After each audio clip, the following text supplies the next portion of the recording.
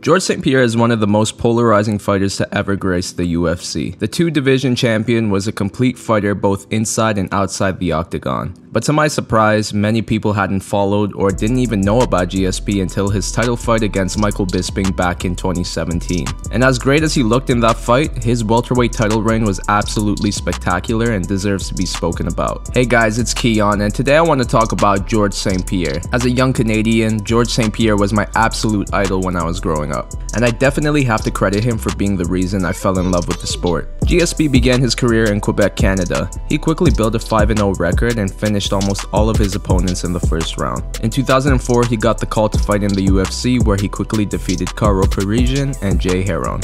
This set him up to fight for the vacant welterweight belt against Matt Hughes. There was a lot of hype behind GSP in this fight, but he had big competition in Matt Hughes, who established himself as a welterweight great at this point. The first round was competitive, with GSP landing a spinning back kick to the ribs of Matt Hughes, but eventually Matt Hughes brought the fight to the ground and submitted GSP with 1 second left in the round. GSP admitted after the fight that he already felt like he lost before stepping inside the octagon, as Matt Hughes was his idol and he didn't believe he could beat him. After the fight, GSP went on a 4-fight win streak before fighting BJ Penn at UFC 58 in a fight that would determine the #1 welterweight contender. The fight was a very close contest, with both fighters landing significant strikes. GSP also used his wrestling to control BJ on the floor. At the end, GSP won the split decision, but many argued that BJ won the fight. GSP was a bloody mess as per Joe Rogan, and BJ had almost no visible injuries. This win set up a title fight for GSP against his former foe, Matt Hughes. The difference from the first fight to the second one was that GSP was absolutely dominant.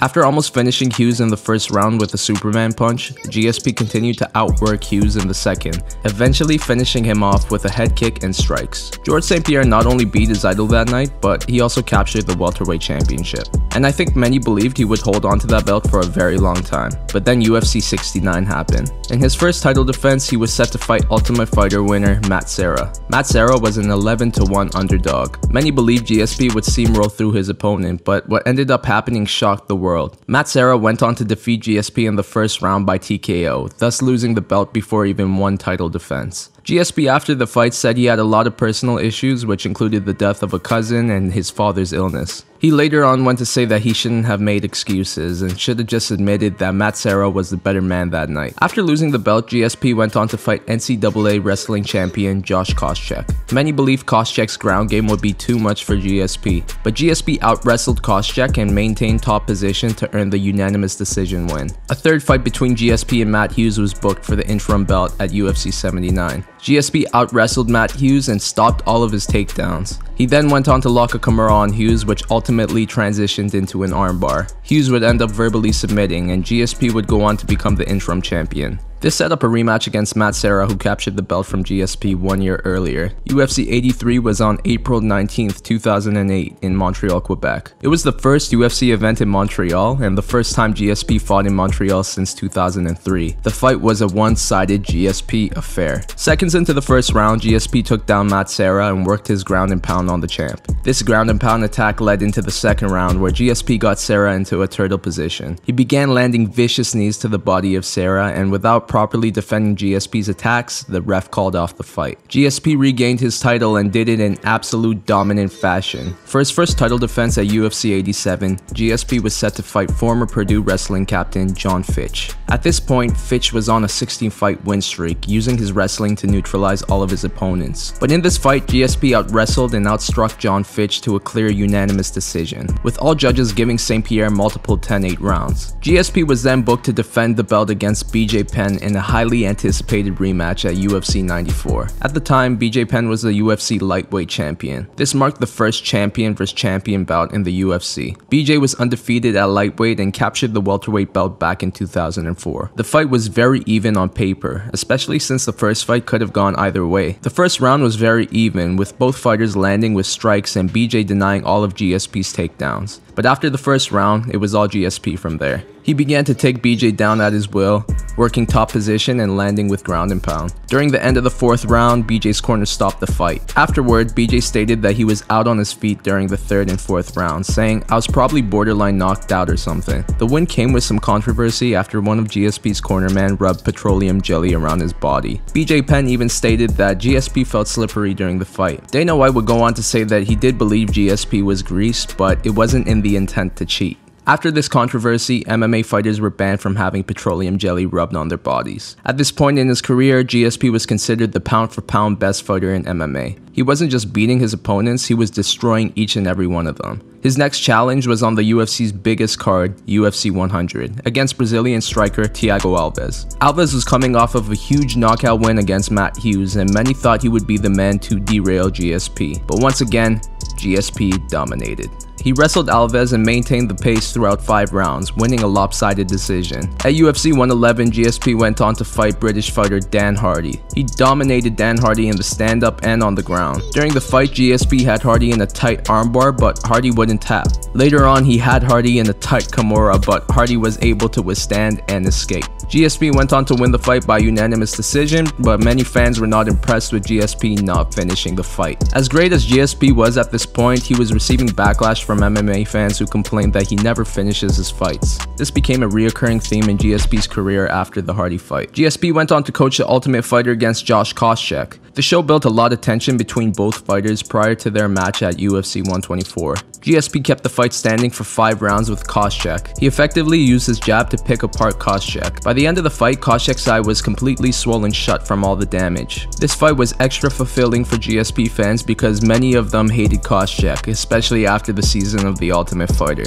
At this point in his career, GSP started receiving media attention outside of the MMA world. His popularity definitely helped MMA get more into the mainstream market. People loved GSP, not only because he was the best fighter, but because he was such a humble and respectful person. Throughout his career, he rarely engaged in trash talk, pointing out that he wouldn't be good at it since his English wasn't too good. So he made up for it with dominant performances. GSP was booked to face jiu-jitsu fighter Jake Shields. Jake Shields was on a 15-fight win streak, and many people believed he was going to be a tough test for GSP. The fight was the main event for UFC 129, the first ever card in Toronto.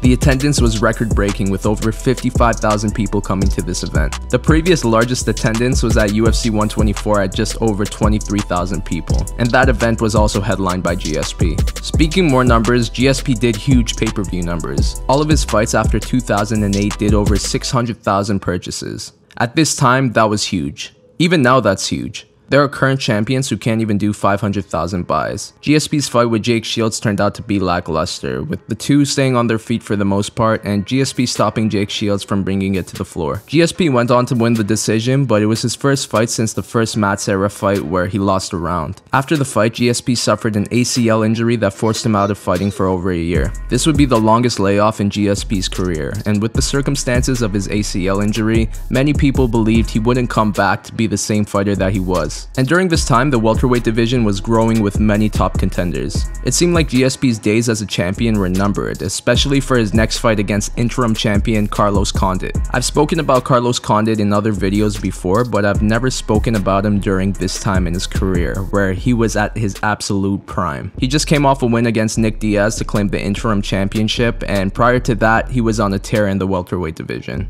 He was knocking his opponents out left and right. He also had great cardio and was very durable.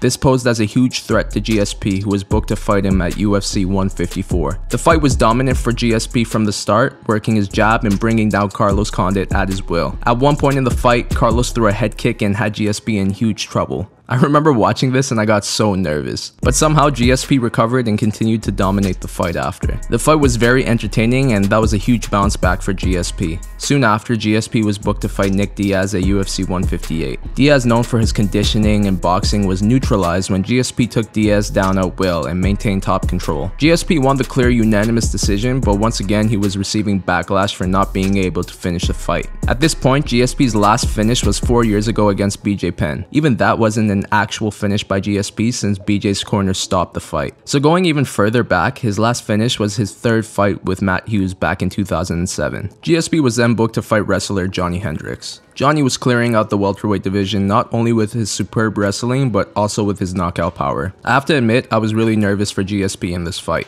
GSP hasn't been known for having the strongest chin, and Johnny Hendricks is known to connect with only one shot. And since Hendricks also had a developed ground game, I began thinking how George could win this fight. The first round was competitive, with GSP bringing down Hendricks seconds into the fight.